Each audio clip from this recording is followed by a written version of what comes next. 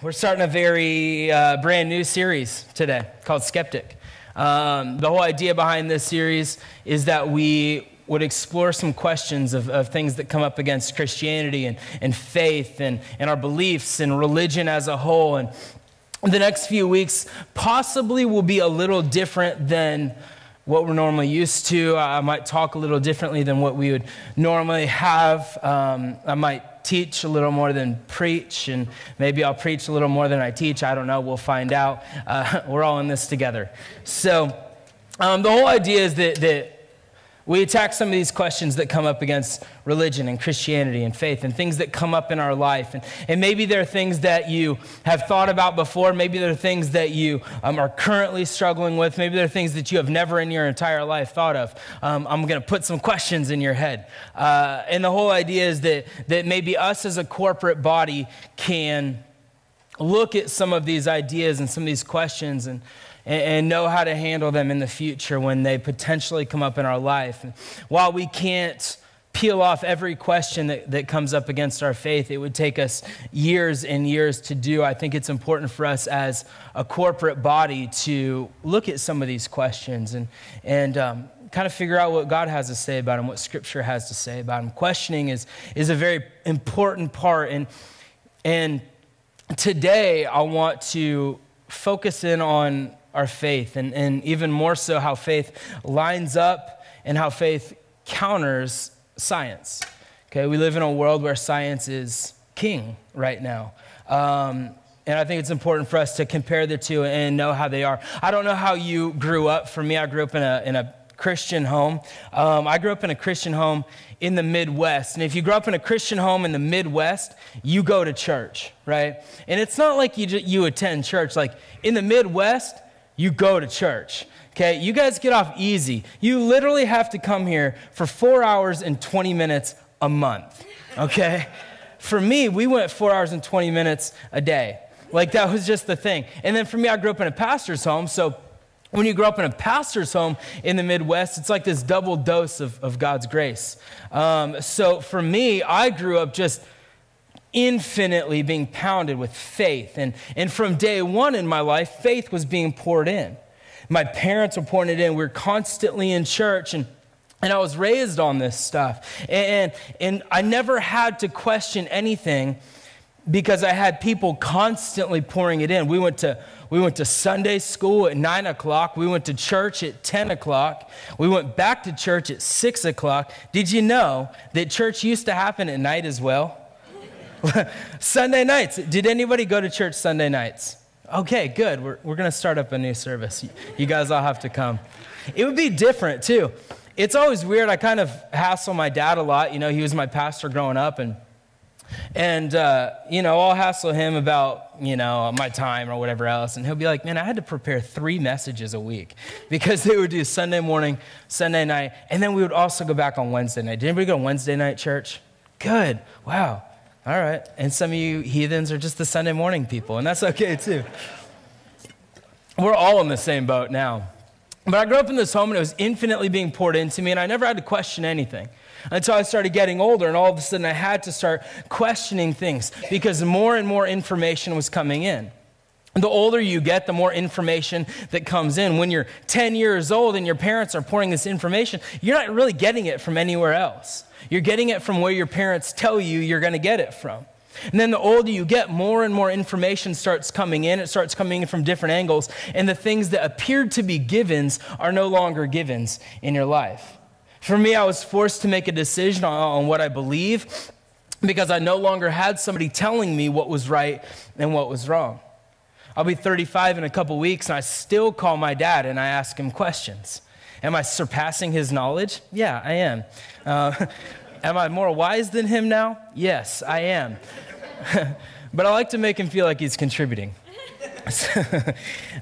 Don't tell him that. He'll be here in 2 weeks. And then he'll correct me on everything.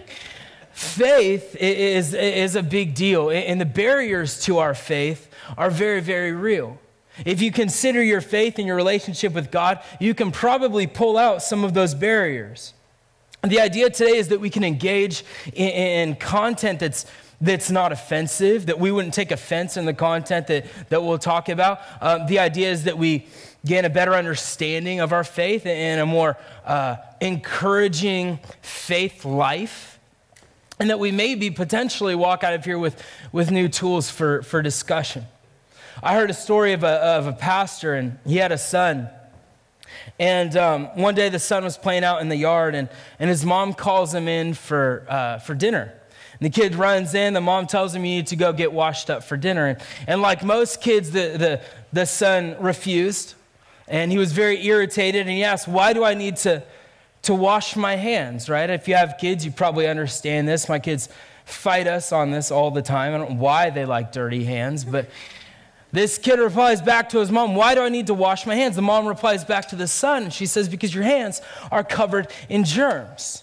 The kid's very irritated, and he storms off to the bathroom yelling, germs and Jesus, germs and Jesus. It's all I hear in this house, and yet I've never seen either one of them. You don't get it. We don't see Jesus, right? We don't physically see this person. Really, our faith is exactly like that. Our faith is exactly like this concept of germs in Jesus. Faith is difficult. The book of Hebrews talks about faith 39 different times. In chapter 4, it says this, therefore, since we have a great high priest who has ascended into heaven, Jesus, the Son of God, let us hold firmly to the faith we profess. Hebrews says that we have to hold firmly to our faith. There are two times that we need to hold firmly to something. A, when we want something, when we want to keep it.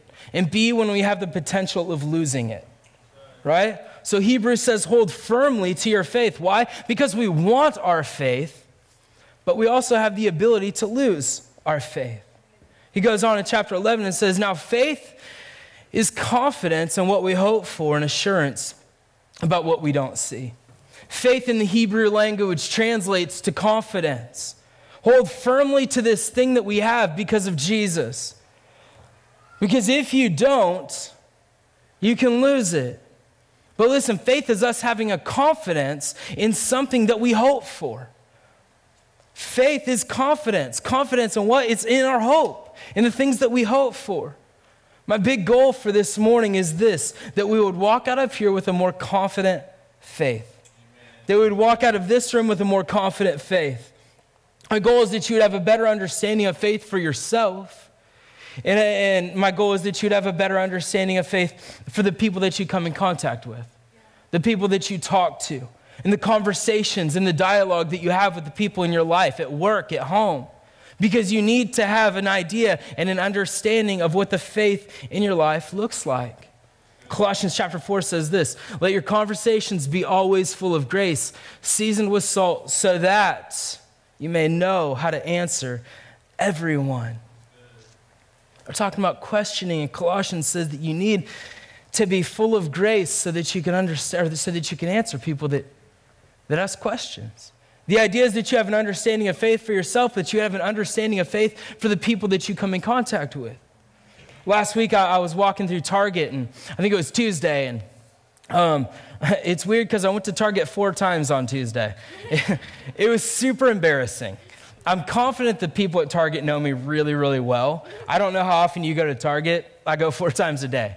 So one of my instances at Target, I believe it was the 3rd time, I'm walking through Target, and these 2 guys are walking towards me, and as they get closer, I'm looking at this guy's T-shirt, and it was one of those old Coexist shirts. Do you remember those where people would have bumper stickers or T-shirts, and it would say Coexist, and the word was written out in all of the major symbols of various religions? Do you remember that? Yeah. I was walking through, and I see this shirt, and I thought to myself, remember the days when people thought that?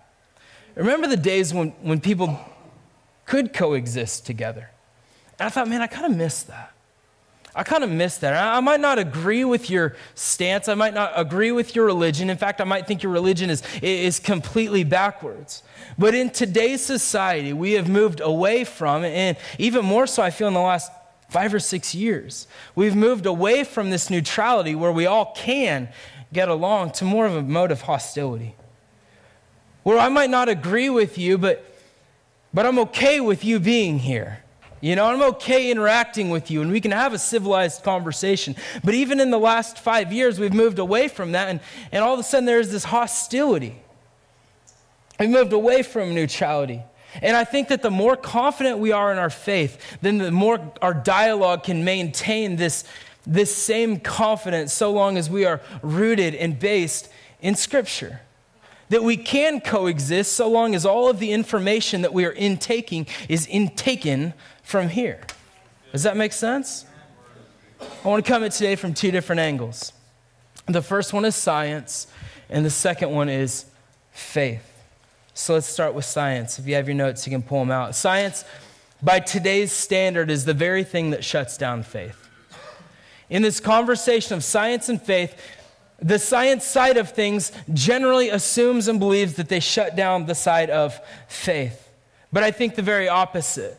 In fact, I think that science supports my faith and what I believe to even greater lengths. Here's why. Number one, science and faith answer different questions, and they use different methods.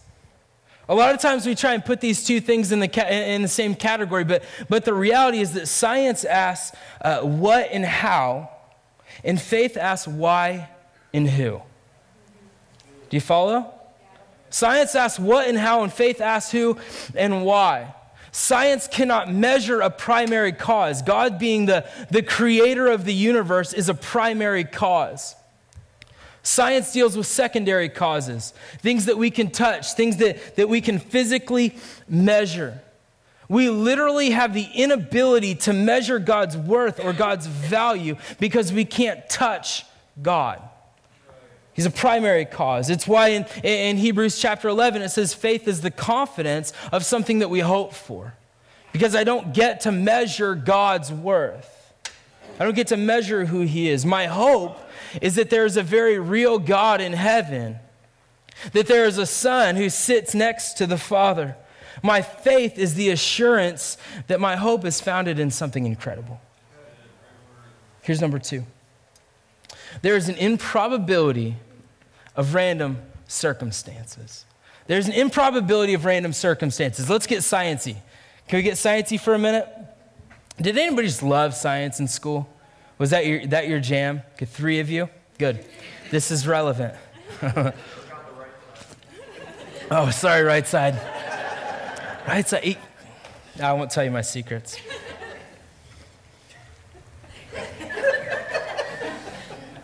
So there are 26 constants in our universe. And 26 things that have to happen, 26 things that have to occur for our universe to exist. If any of these things get out of line, our universe ceases to exist. Okay, that's the extent of science that I'm going to go into today. Okay, but there are 26 things that have to happen. Okay, remember, we're talking about the improbability of a random circumstance. 26 things are finely tuned to allow our universe to exist. One of the most famous atheists to ever live, his name was Antony Flew. He was at one point the world's most famous atheist, and he fully believed that as science progressed, it would eventually prove the lack of existence of God. That as science progressed, more and more and more would be revealed to prove that God did not exist. That evidence would become more abundant. However, through this very, very, very famous atheist's life, through his research in biology and DNA and chemistry, this man came to this conclusion that the complexity and the virtual impossibility of all of this happening naturally was so incredibly impossible that he changed his mind. This man that devoted his life to proving the lack of existence of God eventually changed his mind because he said there is just no way that this could just happen. There's this new documentary on Netflix. I don't know if you've seen it. It's called Our Planet. Has anybody watched it?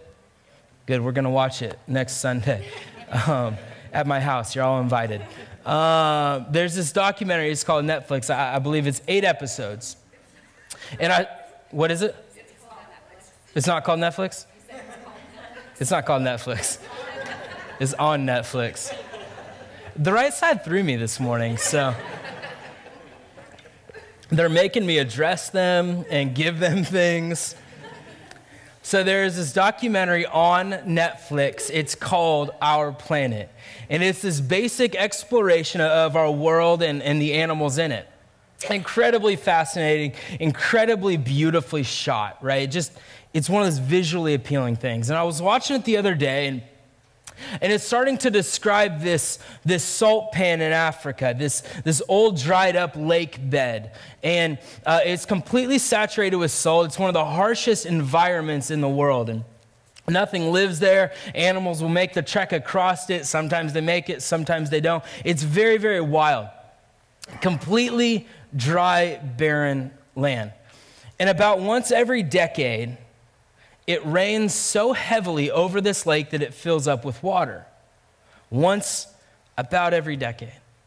And some unknown thing triggers thousands of flamingos to travel thousands of miles to feast on the algae sitting on top of the water and breed. And they plant their eggs in the mud, and then the eggs hatch, and the flamingos take off. Lake bed dries up, and it doesn't happen again for years. The improbability of random circumstances. There's another one that I was trying to explain this to Shayna the other night, and I think she stopped listening. But I'm going to try again. So there's this flower, okay? And I told Shayna this. She didn't know it. I'm low-key afraid of flowers. And plants in general kind of scare me. I don't know why, but they do. Well, actually, I do know why. I'm about to tell you. They don't have brains, right? There's nothing inside of a plant that is thinking about anything. And yet there is this plant, and it opens up, and it turns its leaves, and it forms a bowl. And the outside of the leaves are very, very slippery. And so these bees, or the plant is very slippery. So these bees will come, and they'll try and climb up the plant, and eventually they'll get into it. And their goal in getting to this plant is the bees are trying to mate.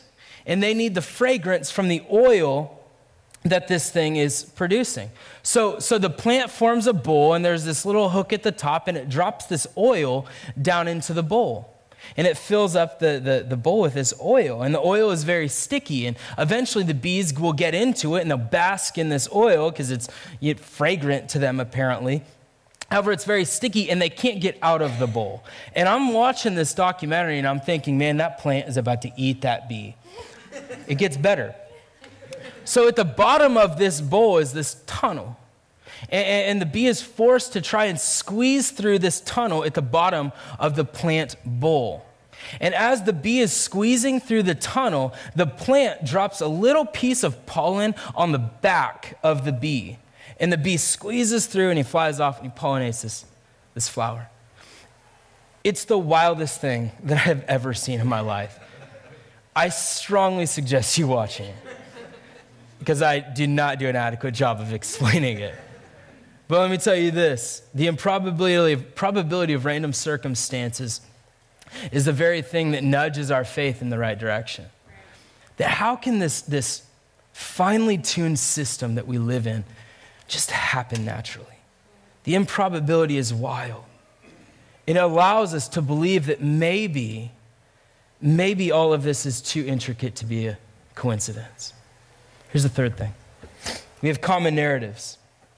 When we're considering science and we're partnering it with faith, we have to start asking ourselves how all of these societies that are completely disconnected all around our world have a very similar narrative. Could it potentially be that this grand narrative is true? That there is this one grand narrative that God put into play, and it's not only true in history, and it's not only embedded in history, but it's embedded into our hearts. That God built us with this common narrative. And it doesn't matter if our societies are disconnected. If we live here in Cowlitz County, Washington, or we live in some random remote village in Africa, that God has built us and embedded us with a grand narrative. A grand narrative that He did something. That God finally tuned the system that we live in. Faith is a belief based on reason. I truly believe that. We don't have two opposing forces. We have two driving forces. It's just that one of them is supportive and one of them is crucial. We have two driving forces, and one of them is supportive of the other. So let's change gears. If science is the supportive one, it means that faith is the crucial one. Remember, Hebrews chapter 11 says, now faith is confidence in what we hope for, and assurance of what we don't see. God's word is our evidence of the things that we cannot see with our natural physical eyes. It's our evidence of the things that we are incapable of quantifying with science. This faith that we're talking about is not this external thing, it's this internal thing where we have confidence in a God that we cannot see with our physical, natural eyes, but we know based on his word that he's real and that he is alive and that he promises these gifts to us. Faith is the lifestyle of the Christian. Habakkuk chapter 2 says, the just shall live by his faith. Romans chapter 1 says, the just shall live by his faith. Galatians chapter 3 says, the just shall live by his faith. Hebrews chapter 10 says, the just shall live by his faith. There is this common theme happening in Scripture, and the theme is that faith is the lifestyle of the Christian. And it's this faith that 2 Corinthians describes as, it says, for we walk by faith, not by sight. This faith is something that we live out. It's a lifestyle, but we don't do it by sight. We don't do it by the things that we can measure, by the things that we can quantify. See, I don't need to see something to believe it. I have confidence in the very thing that I hope for. It is the standard and it is the lifestyle of the Christian, of the believer. We don't live based on what we see. We live our lives based on what God has said and promised us in our word or in his word, and we govern and we live out our actions accordingly. I heard a story of a man that would go to church every Sunday, and every Sunday he would come in and he would find his seat and he would save the seat next to him. Every single Sunday. And every week the ushers would walk up in their attempt to help people find seats, and they would ask him, is this seat saved? And the man would always say, yeah, I'm saving this seat for my wife.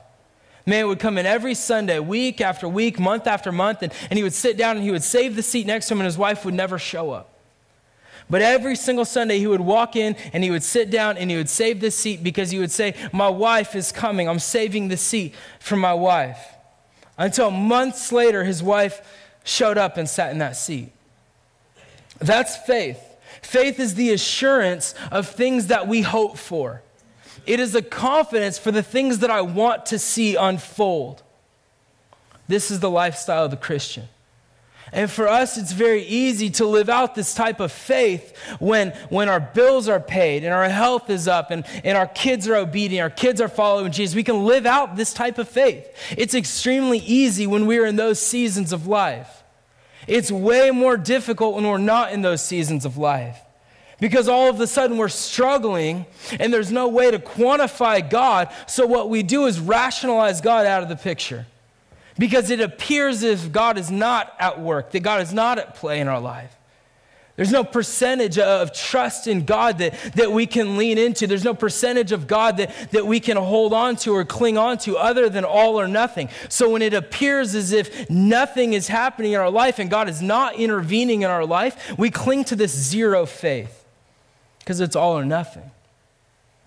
The key for us is trying to figure out how to gain the assurance in something that we cannot see and something that we cannot feel and something that we cannot measure or quantify.